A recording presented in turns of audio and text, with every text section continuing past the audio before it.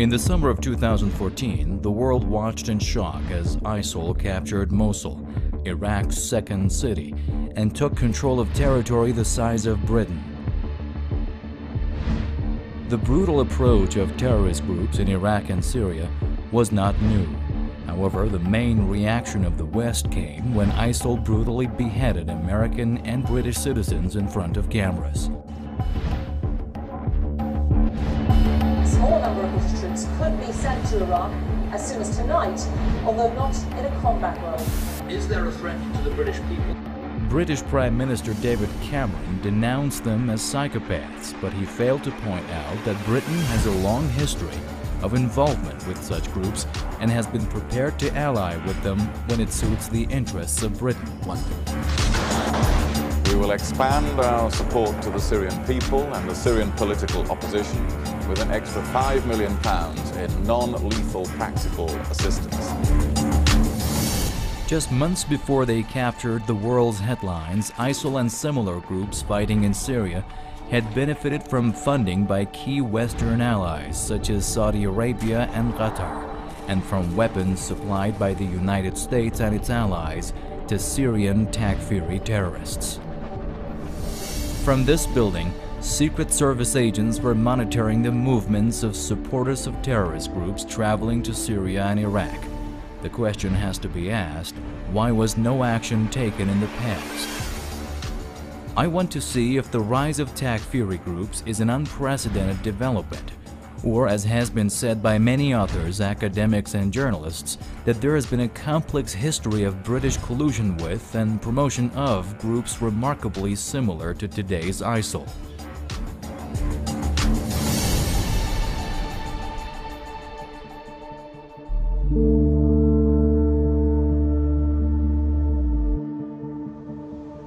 In my search for finding the possible answer to such a big question, I wanted to be bold and straightforward, so I wanted to see if Britain was or still is promoting Muslim sectarianism and colluding with Takfiri terrorists.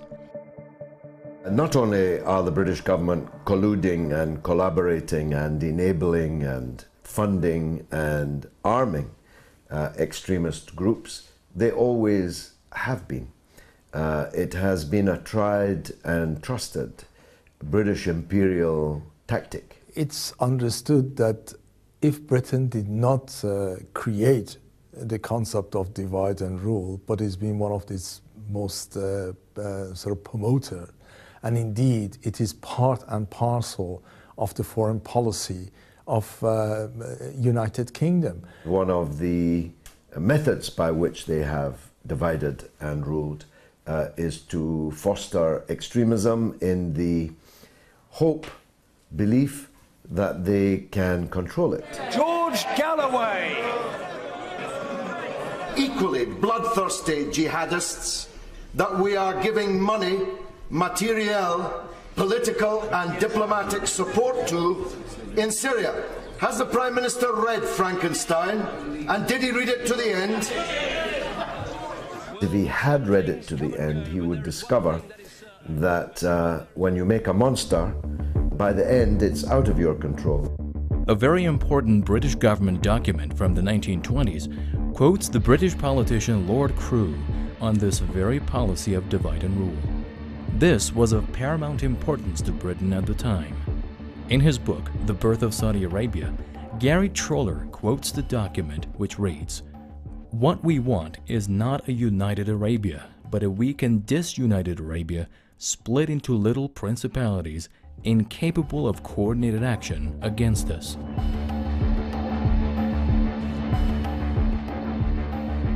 This is an imperial strategy that's been going on for hundreds of years.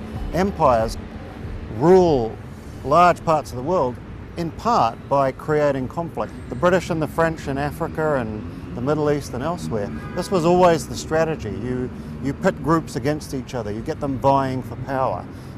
You sort of solidify identities and make them very self-aware of different competing identities, and then you fuel it with arms.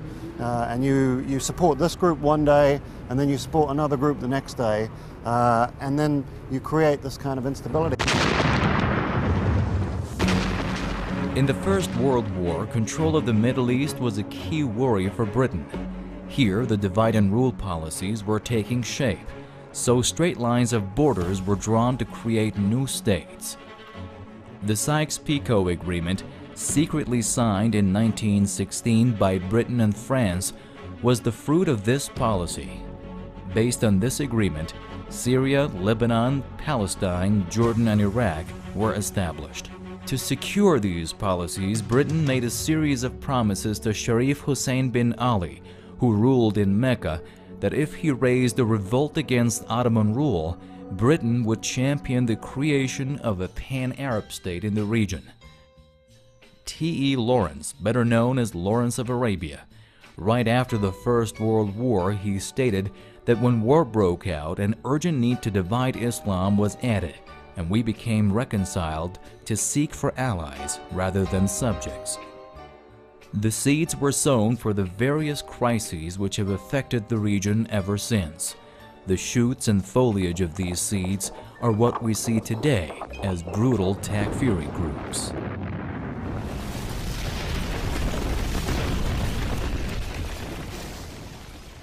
After the First World War, the British Empire was most concerned about Arabism, about Arab nationalism that might unite the Arab world from the Atlantic to the Persian Gulf, and that would definitely have been the end of empire if that had occurred.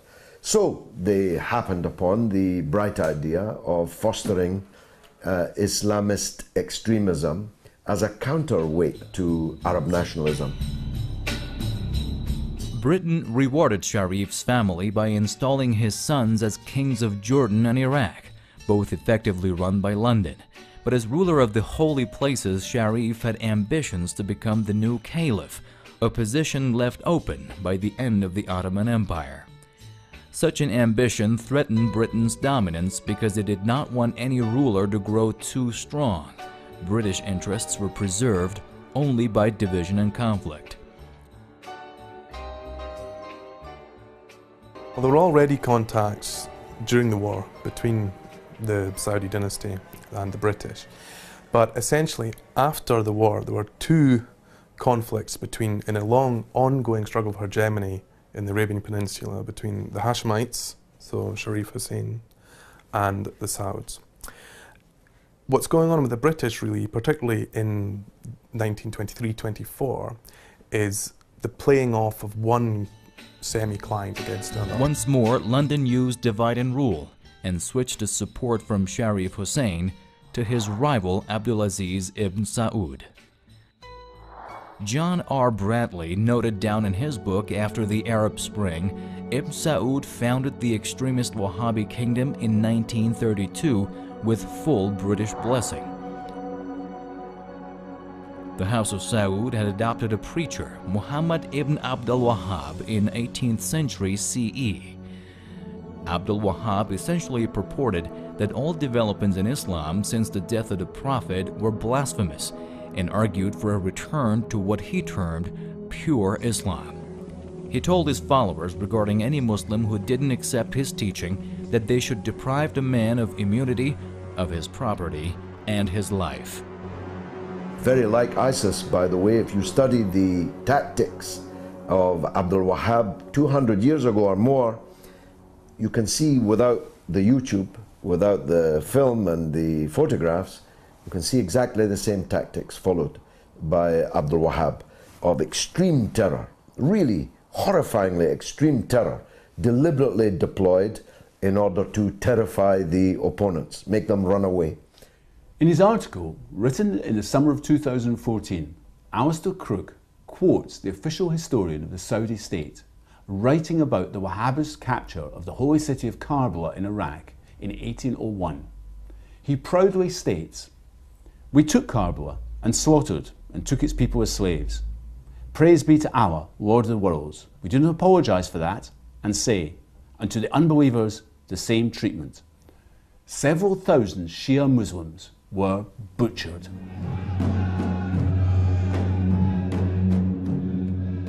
Saudi Arabia, the ruling family is Wahhabi, And the Wahhabi sect is known for its sectarianism, and the foundation of that sect is to be extremely violent against other Muslims whom they deem to be kafir or not following the path that they name. The British ambassador to Saudi Arabia, Willie Morris, reported in 1968 to Foreign Secretary Michael Stewart, under the title of British Policy Towards Saudi Arabia, that it is in practice an instrument for whipping up interest and support for Saudi Arabia. Britain's relationship with Saudi Arabia is the darkest corner of this whole picture. The brute character, sectarian, extremist character of Saudi Arabia is so obvious to anyone with eyes that want to see. It is incredible, frankly.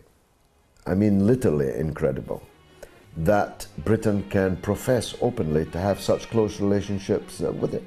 The state drive was in open carriages to the palace. King Faisal rode with the Queen and the Duke of Edinburgh in the first carriage.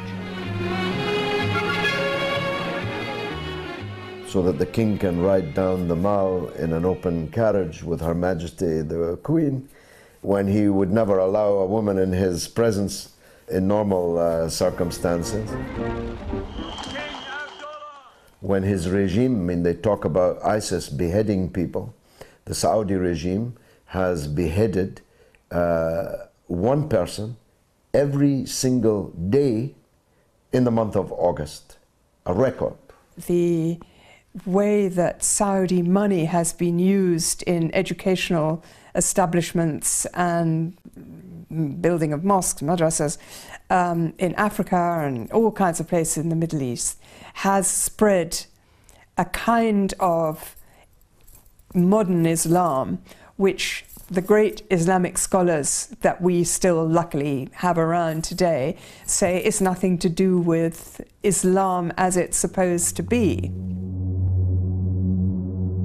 The rise of extremism of ideologies similar to that of ISIS has been a growing feature for the last 40 years. And I think the main reason for this is the growing influence of Wahhabism. And this, I think, is a very important context in which ISIS and the other jihadi movements have grown up and flourished. Since the onset of the civil war in Syria in 2011, the West and its regional allies had backed the armed opposition with weapons, training, and funds, despite the fact it contained groups linked to Al-Qaeda. Over the next 3 years, these groups became stronger, creating today's ISIL. The terminologies which are being used by the West, the use or indeed the misuse of the Quranic words in trying to define barbaric acts. For example, jihad is being used, mujahideen has been used for defining those people who are takfiris, who are chopping people's head off, and then associating that with the concept of mujahid. They are trying deliberately to dirty this holy sort of concept. The Western powers and their regional allies like Saudi Arabia always portrayed the Syrian opposition as being much more moderate than it was. They were always talking about backing the moderates against Assad. But it was completely obvious over the last year that the opposition was increasingly dominated by jihadi groups, notably ISIS, but others like Jabhat al-Nusra as well. Perhaps the most revealing comments on the funding and support ISIL had received at its outset came from U.S. Vice President Joe Biden. Speaking at Harvard University in October 2014, Biden exposed U.S. allies as the main supporters of Al-Qaeda and ISIL in Syria. Our allies in the region were our largest problem in Syria. The Turks were great friends, and I have a great relationship with Erdogan, which I've just spent a lot of time with. The Saudis, the Emiratis, etc. What were they doing? They were so determined to take down Assad and essentially have a proxy Sunni-Shia war. What did they do? They poured hundreds of millions of dollars and tens, thousands of tons of weapons into anyone who would fight against Assad, except that the people who were being supplied were al-Nusra and al-Qaeda and the extremist elements of jihadis coming from other parts of the world. Biden was forced to apologize to Saudi Arabia and Turkey for the gaffe, but that cannot change the revelations he made. However, Biden did not reveal why Washington and London did nothing despite knowing that their allies were supporting terrorist groups in Syria. Britain even started officially to fund the so-called armed opposition in Syria in 2012, but never revealed the identity of the receivers. In the absence of diplomatic progress, the United Kingdom will do much more. We will expand our support to the Syrian people and the Syrian political opposition with an extra £5 million in non-lethal practical assistance. William Hague, the then Foreign Secretary of Britain, once had the misfortune to be in a lift with me, going up 5 floors. So he was trapped. And I said this to him: all these people that you are encouraging in their hundreds, now it's thousands, to go there and fight with these extremists, when they come back home, they're going to be trained with a twisted mindset in all the dark arts of terrorism.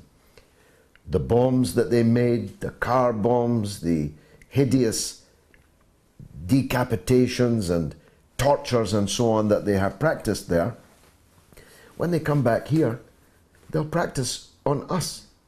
At that point, the lift door opened and Mr. Hague escaped, so I never did get a reply. Although I did ask, as I said, David Cameron on the floor of the House, if he would explain for the House the main differences, just the main ones, between the Al-Qaeda we're supporting in Syria and the Al-Qaeda we're opposing everywhere else. He had no reply. The traces of collusion with Takfiri radicalism can also be found in the story of Britain's attempts to retain control over the Suez Canal in the 1950s. The Arab nationalist leader Britain hated the most was the President Gamal Abdel Nasser of Egypt. He came to power in 1953 and first succeeded in removing the vast network of British bases which were there, and then in 1956 in nationalizing the Suez Canal, refusing compensation to his British and French owners. In 1956, Britain and France, in alliance with Israel, invaded Egypt in an attempt to seize the canal back. France and Britain issue a 12-hour ultimatum that all fighting must cease. Within hours of its expiration, Britain's warplanes are winging their way to Egypt, and its bombers attack 5 key cities, including Cairo. It failed in part because of Egyptian resistance, and in part because the U.S. didn't support the old empires asserting themselves like that. The United States was not consulted in any way about any phase of these actions, nor were we informed of them in advance. In the circumstances I have described, there will be no United States involvement in these present hostilities. Britain cast around for allies against Nasser, and its eyes fell on the Muslim Brotherhood, despite the fact that when Britain had ruled Egypt, it had suppressed that organization. At that point, the Islamist forces, the Muslim Brotherhood and others, weren't the major threat, and therefore they could be suborned, or the attempt could be made to suborn them against Nasser, who was suppressing them. The rise of Arab nationalism also cemented British and U.S. support for Saudi Arabia and other autocratic regimes in the Persian Gulf. Dina Rezki argued in 2012, quoting from a document which reveals Britain's necessity to get Saudi backing at any price. The document's entitled The Report by the Joint Intelligence Committee, Nationalist and Radical Movements in the Arabian Peninsula, and it's dated 10th of February 1958.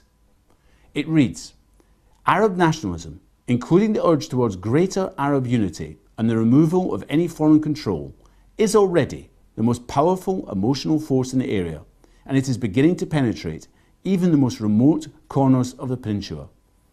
The conclusion was, the maintenance of our interests in the Persian Gulf states is dependent on continued stability in the area. At present, only the rulers can provide this. No other alternative regime is in sight. The Cold War extended the scope of collusion with Takfiri radicalism to countries beyond the Middle East. By the late 1950s, both London and Washington were viewing Indonesia with concern. They saw its nationalist leader Sukarno as an enemy because he allied with the Communist Party and was friends with China. In the project to overthrow Sukarno, again, British and American imperialism identified the most extreme so-called Islamic elements to act against the nationalism of Sukarno. In 1957, he nationalized companies including the Indonesian offshoot of the Anglo-Dutch oil giant Shell. Britain and the United States determined to use right-wing army generals and the Darul Islam group to foster rebellion against Sukarno. In a document I have here written in 1957, Britain's Commissioner General for Southeast Asia, Sir Robert Scott, told the Foreign Office, I think the time has come to plan secretly with the Australians and Americans how best to give these elements the aid they need. He added, referring to Sukarno, I believe it should be one of our aims to bring about his downfall.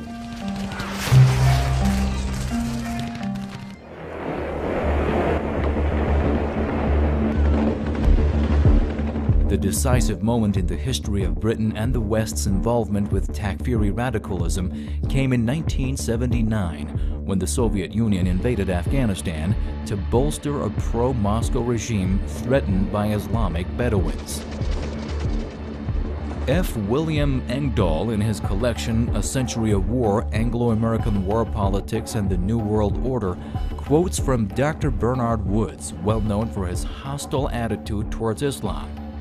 He stated, at the meeting of the elite Bilderberg Group in May 1979, British-American Islamic expert Dr. Bernard Woods said that endorsing the Muslim Brotherhood would allow the Western elite to promote balkanization of the entire Muslim Near East along tribal and religious lines. This balkanization process would result in the rise of various autonomous groups and the spreading of chaos in the Near East. In what Lewis termed an arc of crisis, the chaos would eventually spill over into the Muslim regions of the Soviet Union. This would help Western elites counter Soviet moves.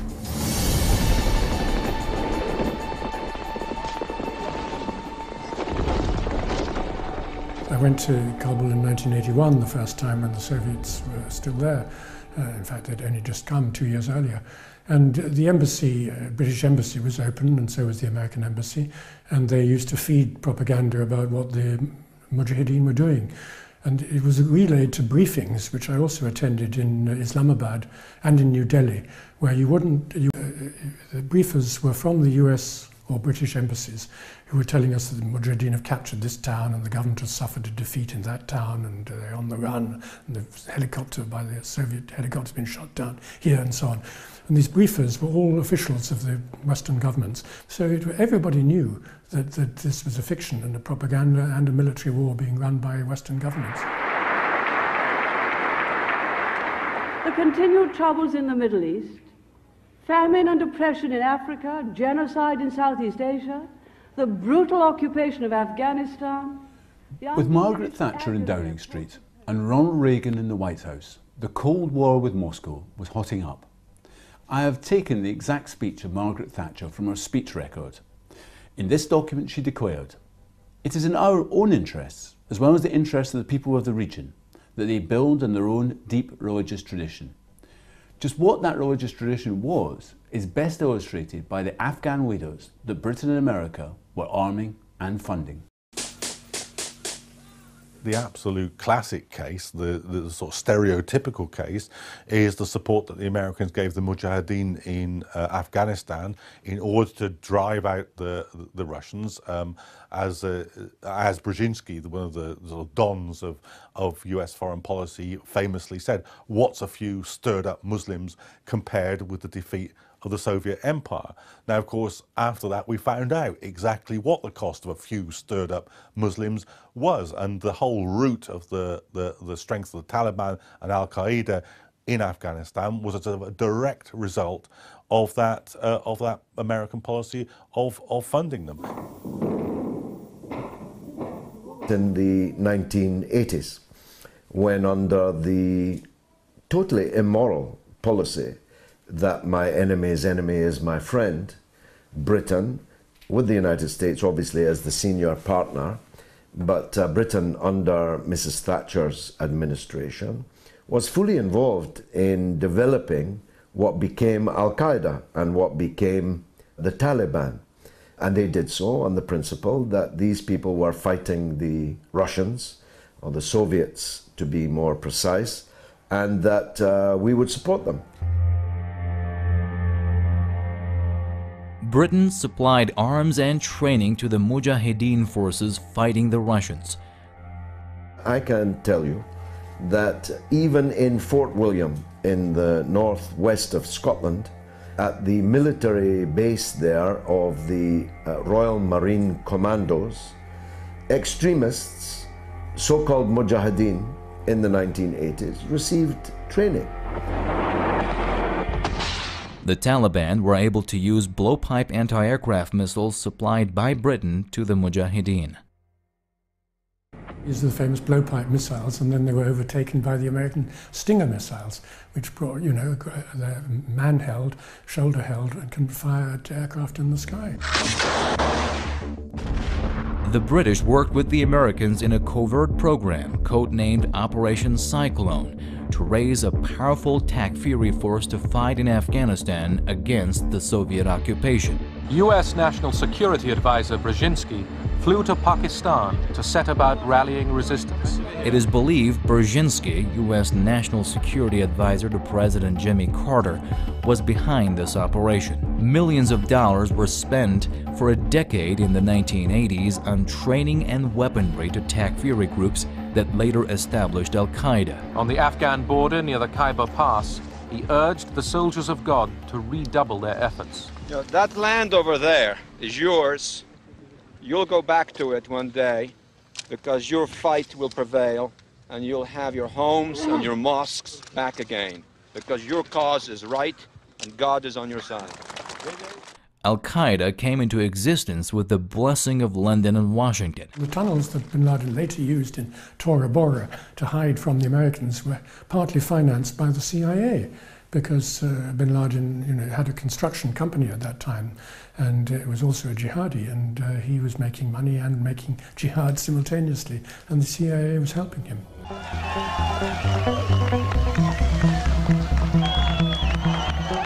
Until 1989 and the fall of the Berlin Wall, followed 2 years later by the collapse of the Soviet Union, global policy in Washington and London was dictated by the needs of the Cold War.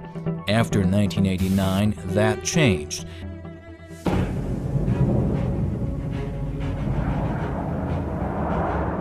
The end of the Cold War was rapidly followed by a series of American-led wars on the Islamic world, beginning with the war which followed the occupation of Kuwait by the Iraqi dictator Saddam Hussein in 1990.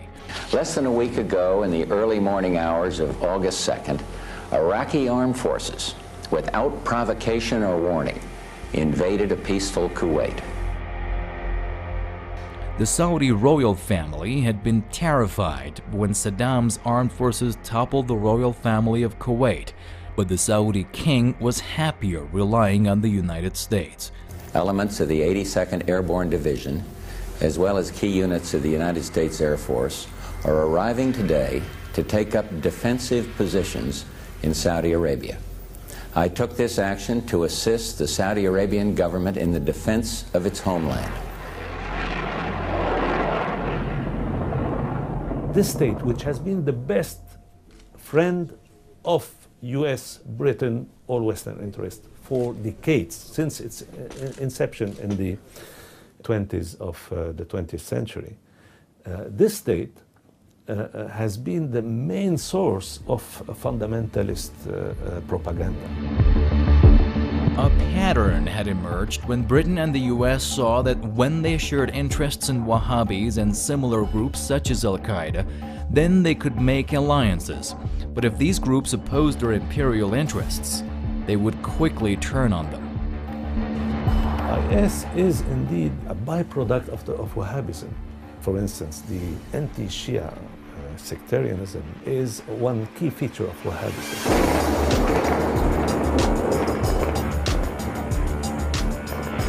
American and coalition forces are in the early stages of military operations to disarm Iraq, to free its people, and to defend the world from grave danger.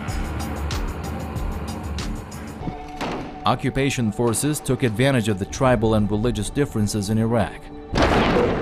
These differences were elevated into hostile conflicts through a process that the occupation itself supervised, because the occupation faced enormous resistance from the people, opposition, so divide and rule became essential to maintaining the occupation. They started either funding, creating secret militias, which try to use violent methods against Shia or against Sunni and so on. It's very common amongst Iraqis. They say the same person who blows up a Shia mosque will go the next day and blow up a Sunni mosque. This has become a current saying in Baghdad itself. Probably one of the greatest examples of that is the case of two British soldiers dressed up in Arab clothes with false beard and with bombs and ammunition in a car which were arrested by Iraqi police officer. And they were taken to the police station to be questioned. They refused to answer why they were dressed up in that way. They said that they need to talk to their commanders. Of course, then British forces then actually took over that prison and freed the SAS soldiers, but actually took a military operation. You don't need to be a nuclear scientist to recognize that in the height of creating these conflicts between Sunni and Shias, two British soldiers dressed up in that way with bombs and so forth, what else could they have been involved in? And it's very easy for them one day to become a Shia attacking Sunni and another day a Sunni attacking Shias. The British were very keen really not to pursue this matter. So here we have, they were encouraging the militias, they then got involved in a battle with them, there were some people killed, and yet they keep quiet. But how do we explain that?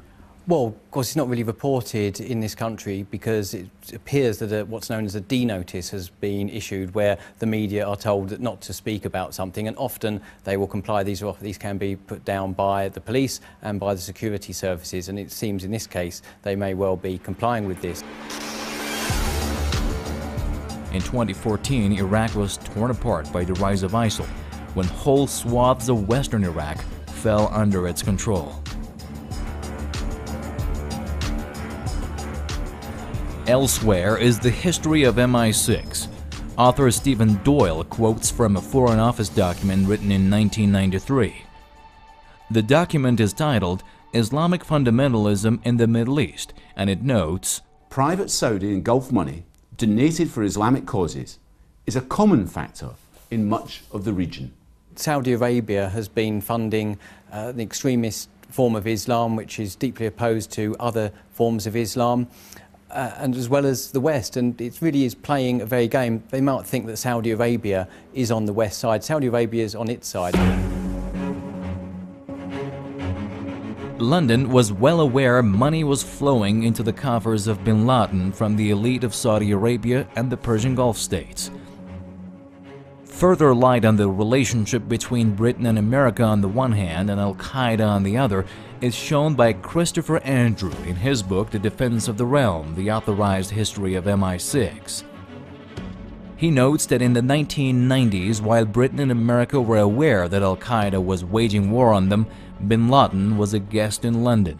Andrew writes, "Yet bin Laden stayed in London in 1994, setting up an office in Wembley. He returned regularly in 1995 and 1996 using a private jet."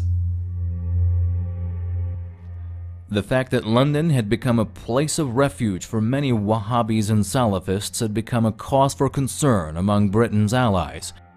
Many believed that Britain was prepared to accommodate them under tight surveillance because they were useful tools. For instance, in trying to topple Gaddafi in Libya, a number of these people claimed they had an agreement with the security forces, that they could do whatever they wished as long as they did not create instability or unrest in the United Kingdom itself. Howard Al-Fawaz, head of bin Laden's London office in the mid-1990s, told this journalist Richard Labaviere in 1998 that London is our association's headquarters. The authorities are very tolerant as long as one doesn't interfere in questions of internal politics. The BBC's security correspondent Frank Gardner recalled in 2012 how he was introduced to Howard Al-Fawaz in August 1996 in London. He writes about his encounter. It has been reported that during the 1990s, he was in regular contact with Britain's domestic intelligence service MI5, an arrangement that ended in disappointment for both parties. MI5 appeared to be hoping that Mr. Al-Fawaz would provide them with an insight into Islamic extremists living in Britain.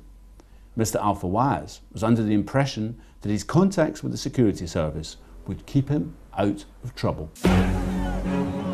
British and American collaboration with Takfiri radicalism continues with the Takfiri militancy in Libya against the regime of Colonel Gaddafi. Britain is bombing Libya in defense of what they were calling a revolution, which was actually a very chaotic, lots of different people opposed to Gaddafi. And Gaddafi was brought down, let's be quite clear, he was brought down by British and French bombing. He was not brought down by his own people. In 2012, a former head of MI6, Sir Richard Dearlove, visited the capital Benghazi and reported it was rather fundamentalist in character. I can say this because I have here a copy of the speech Dearlove made to Chatham House here in London. Senior government figures were also quoted as saying they were alarmed by connections between rebel groups and Al-Qaeda. This led to an exchange in the House of Commons between the Shadow Foreign Secretary, Douglas Alexander, who said that he was against arming these Libyan rebel groups, and the Foreign Secretary, William Hague, who said, "I think it would be right to put emphasis on the positive side." British author Mark Curtis, the author of the book Secret Affairs: Britain's Collusion with Radical Islam, gives us more insights on these cases. After the fall of Gaddafi, swaths of the country were controlled by Takfiri groups and there was no stable government. Writing the 2012 edition of the book, Curtis says British oil companies have secured lucrative contracts. However, Libya set the stage for Western intervention in Syria, where once again Britain found itself arming and training forces linked to Al-Qaeda. By 2014, Western intervention meant that chaos and slaughter had spread to Syria and Iraq. That's another prime example where there's been regime change, and of course the result has been the death of even the US ambassador in Libya. Libya has now been pretty much divided up between armed groups. It's been destabilised. Any sort of hope that there was after the removal of Gaddafi has pretty much evaporated. There's been divisions in the country between the different parts of Libya that did come together to form Libya originally, but we see the Benghazi region possibly going its own way, and again the country is largely dominated by various different militias. That is hardly conducive for economic growth.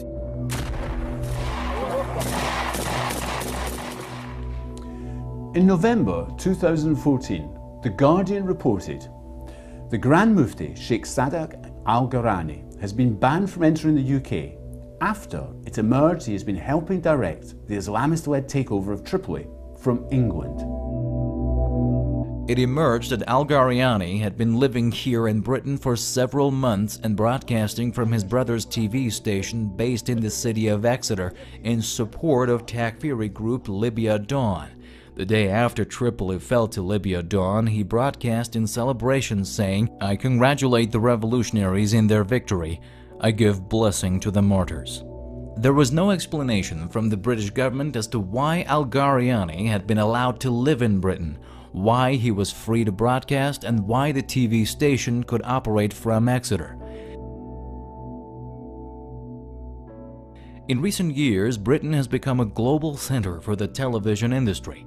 Unfortunately, several channels have been broadcasting a sectarian message targeting fellow Muslims.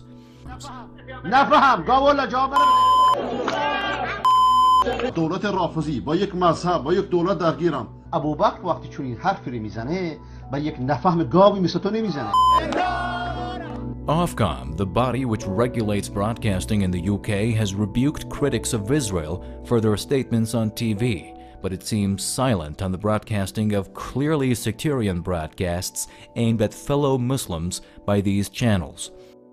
These channels, which are not great channels, no matter how many times people are complaining, including ourselves, we have made a complaint, we are not really getting anywhere with that. The question remains why such TV channels are freely preaching their hate messages using British space. Can this be an extension to the divide and rule policy in its new format? London has also been dubbed Londonistan due to the long record of Britain providing sanctuary to right-wing Islamist groups. It's about time for the whole West to realize Islam is the truth. Omar Bakri, the founder of Al-Muhajirun, told The Guardian, "I work here in accordance with the Covenant of Peace, which I made with the British government when I got political asylum." The British government knows who we are. MI5 has interrogated us many times. I think we now have something called public immunity. I believe the French who coined the term Londonistan because at the time they believed it's difficult to prove that the British authorities, whether that's the intelligence services, how high up it went, was giving safe haven to extremists just in the sort of tacit agreement that they wouldn't then conduct terrorist operations within the UK. In August 2005, Michael Clarke, Professor of Defence Studies at King's College London and author of Terrorist Attacks in Britain, The Next Phase, wrote in the Guardian newspaper that the covenant of security between the British authorities and leaders of Muslim communities was a well understood compromise. There would be high levels of toleration in exchange for self-policing.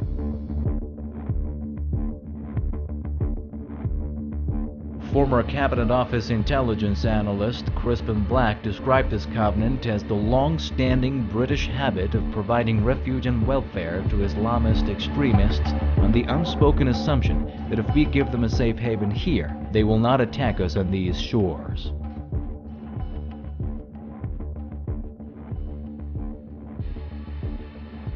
The September 2001 attacks on the New York World Trade Building and on the Pentagon in Washington saw Takfiri radicalism promoted to enemy number one by the United States and its allies, above all Britain. But despite a torrent of Islamophobia from the Western media and Western politicians, the collusion in Britain with Takfiri groups did not cease. I found an official Foreign and Commonwealth Office document which explicitly outlines the intentions of the FCO to court Yusuf al-Qaradawi, who wished to visit Britain. The document was written by Mokbul Ali, the Islamic Affairs Advisor to the FCO, in which he stated that excluding the Sheikh would be wrong because of his influence in relation to our foreign policy objectives.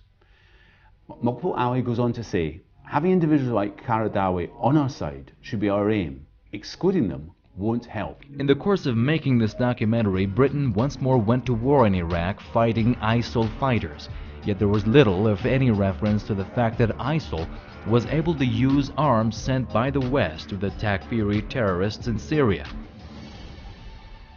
They started funding these armed groups inside Syria. NATO in general, the CIA established a center in Turkey to so-called vet the groups, the organizations, the personnel, that who receives which sum of money, who gets which type of arms inside Syria. And a lot of these arms and funds went into two organizations, Jabhat al-Nusra, which is a branch of Al-Qaeda, and the Islamic State of Iraq. And many other extremist groups have all been on the receiving end of vast subventions of British money, British material, so-called non-lethal military aid, communications equipment, money. So the British taxpayer, directly and indirectly, has helped make ISIS and Al-Qaeda in Syria exactly what it is. What this tells us is that the whole imperial strategy of trying to destabilize societies by backing one group against another, of trying to manipulate the internal development of domestic politics in different societies by backing some Islamist groups or nationalist groups like the Iraqi Kurds, is an entirely destructive policy, and time again it's backfired on the imperial powers themselves. Let me address first of all the evidence of Britain's direct involvement in terrorism before going on to look at... British writer Mark Curtis, formerly a research fellow of Chatham House, has written an important study of the collusion between Takfiri radicalism on the one hand and the British government and intelligence services on the other. Curtis writes, "The US has been shown by some analysts to have nurtured Osama bin Laden and Al-Qaeda, but Britain's part in fostering Islamist terrorism is invariably left out of these accounts, and the history has never been told. Yet this collusion has had more impact on the rise of the terrorist threat than either Britain's liberal culture or the inspiration for jihadism provided by the occupation of Iraq." The British don't do these things because they like extremist Muslims. Matter of fact, they don't like them. It's just a tactic for them, and it's one that has worked. So why stop using it if it works? I doubt if they will learn their lesson. I see no evidence that they learned any lessons from before. Somewhere down the line, whether it's 1 year, 2 years, 5 years or 10 years, there's going to be blowback from there, and yet they never seem to learn. The relationship between London and Takfiri radicalism is a long and complex one. But put simply, when it suits its interests, Britain is prepared to ally with such groups and then turn on them when they are perceived as a threat to those same interests. The question that must be asked of the British government is why today it wages war on ISIL on the one hand, but on the other it is prepared to side with similar groups elsewhere when it deems it necessary. History suggests the results of such a policy have always ended badly.